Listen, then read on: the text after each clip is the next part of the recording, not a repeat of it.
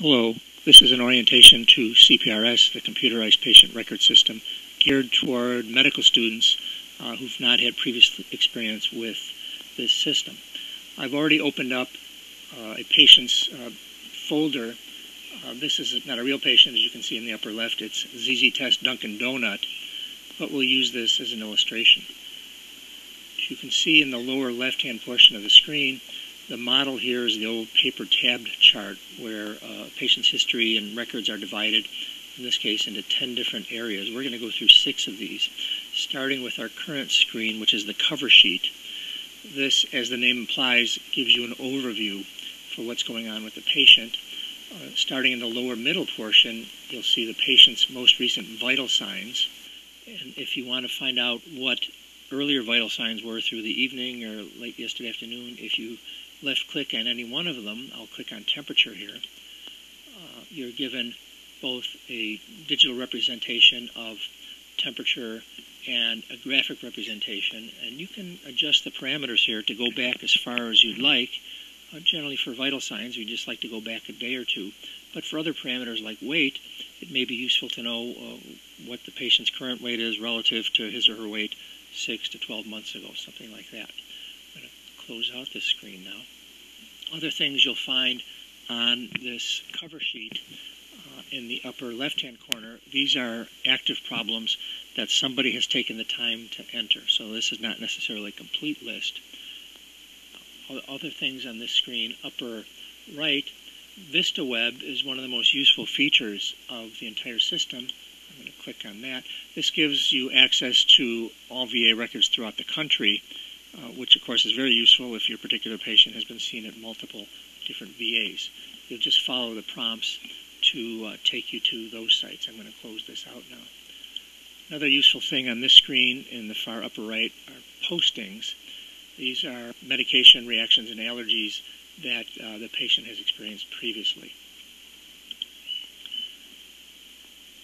In the upper left-hand corner, with a slight yellowish cast, if you click on the rectangle that contains the patient's name and social security number and date of birth, a screen will open giving further information about the patient, including their address, their phone number, their next of kin, and their contact information. Looking back at our tabs, I'm going to skip over problems and go to the medications tab.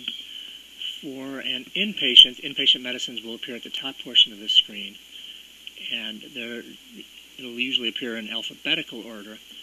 A useful feature here is if you left-click on a medication to highlight it and then right-click on it, you can look at the administration times and dosages of a particular medicine.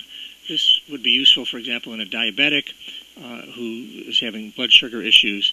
Before one changes the insulin regimen, you'd like to see, did the patient, in fact, get his dose and get it at the proper time? Orders, I'll skip. Notes.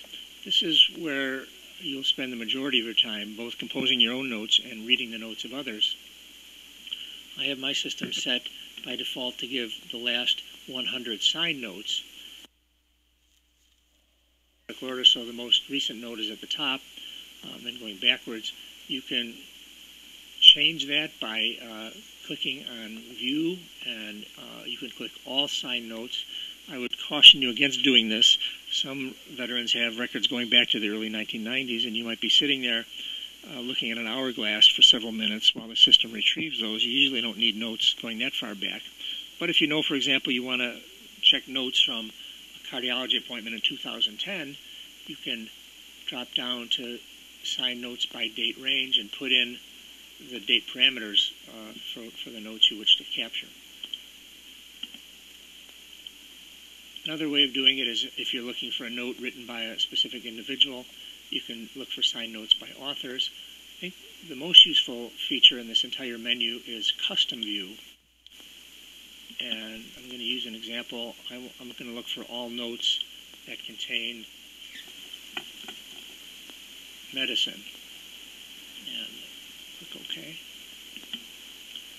And then, for example, for patients on a general medicine service, which this patient had not been, all notes written by medicine individuals will show up bolded, so it makes it much easier to see those at a glance.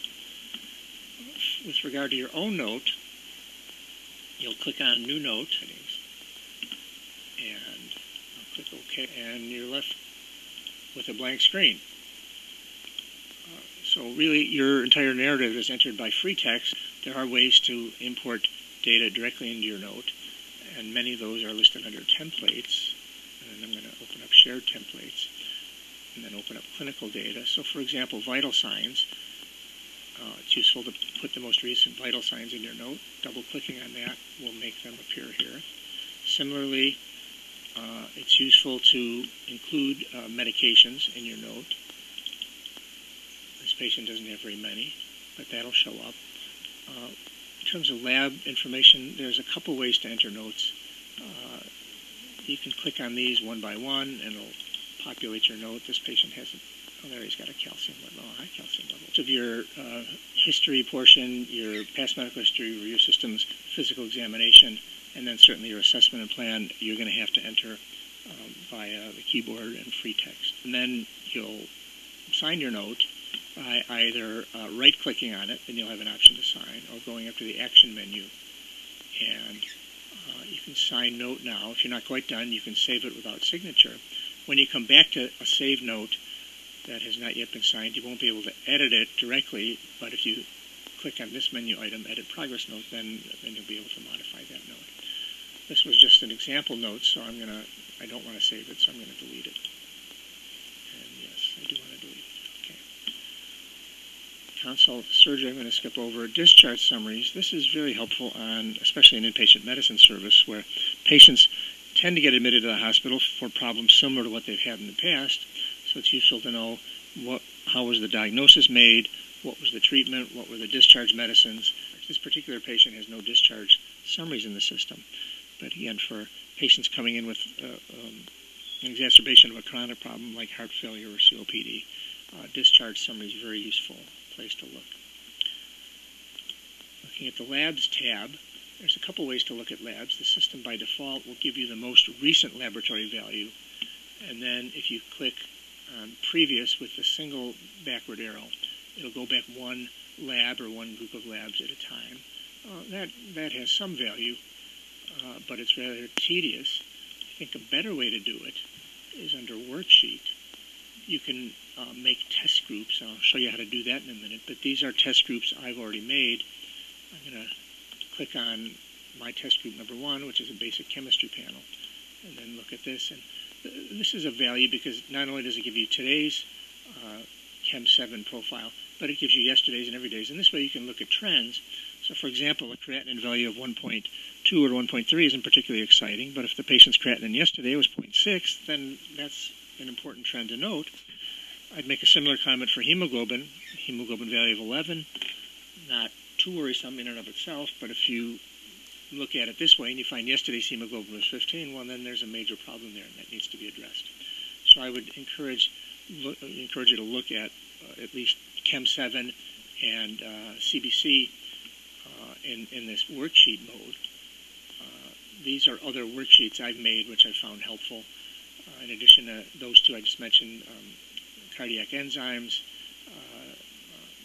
HIV and CD4, HIV viral load, CD4 count, lipid panel, iron studies, liver function studies, and glucose is particularly useful. A diabetic in the hospital, you want to know what have their numbers been over the last 24, 48 hours. And you can include in this both the glucose values as determined by the labs and the glucose via AccuCheck, that is point of care by a healthcare tech. And you certainly want to look at both sets of numbers. You can make a test group of any collection of labs of 7 items or less. So let's start with Chem 7, which you think has 7 items, but actually it's got 10 items. And so we can't make a test group from this, it's too big. So I'm going to get rid of 3 items to fit that criterion. So I'm going to remove estimated GFR, even though that's actually desirable. I'm going to remove calculated osmolality, and I'm going to remove anion gap. And when I do that, this grayed out tab is going to turn black. And now I can make a new test group and name it anything I want. I'm not going to do it here since I already have that test group. But that's how one would do it. All right, I'm going to cancel this out. And then we're going to go to our final tab, and that's Reports, where you'll find X-ray and pathology reports. X-rays, imaging will give you recent reports, none for this particular Mr. Duncan. But I can explore the whole system. If I click on just plain imaging, then I can set in date parameters, and I'm going to click All Results. And Donut has actually had a gastric emptying study. Interesting. And so I can pull up the results of that. You can copy and paste this into your note using standard keyboard commands. I would encourage you to, rather than copying and pasting a full report, is either summarize it in your own words or just copy and pasting the highlights of the report to keep your note at a reasonable length. For looking at path results, I explode anatomic pathology and pull up search path. This patient has not had any specimens. There's some other useful things in this column, particularly under clinical reports. I find myself going to the pharmacy tab a lot, and then all outpatients. This is where you can find out when was a particular medication prescribed for a patient, when was it stopped, and then you can explore why was it stopped. Did it just fall off the person's list? Did some practitioner actually want to discontinue that? And you can find those things by exploring this particular sub-tab of all outpatient under pharmacy.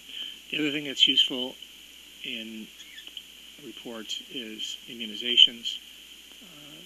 Certainly you want to keep a patient up to date with their pneumococcal vaccine, for example, but if they don't remember if they had one, you can look here and see if they've had one. It's desirable to look at chest x-rays and electrocardiograms in your patients. You can do that from any terminal by, under Tools, going to Vista Imaging.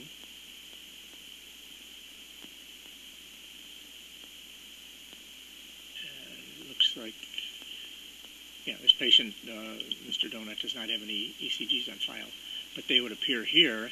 And certainly that's useful for comparing the current electrocardiogram to previous ones. But this is also where you'll find chest x-ray images. Under Library is where you can go directly to up-to-date from within the system. The Help menu I find indeed very helpful, and if you want to find out more about any particular tab in greater detail, that would be the place. All right, with that we'll stop and go get them.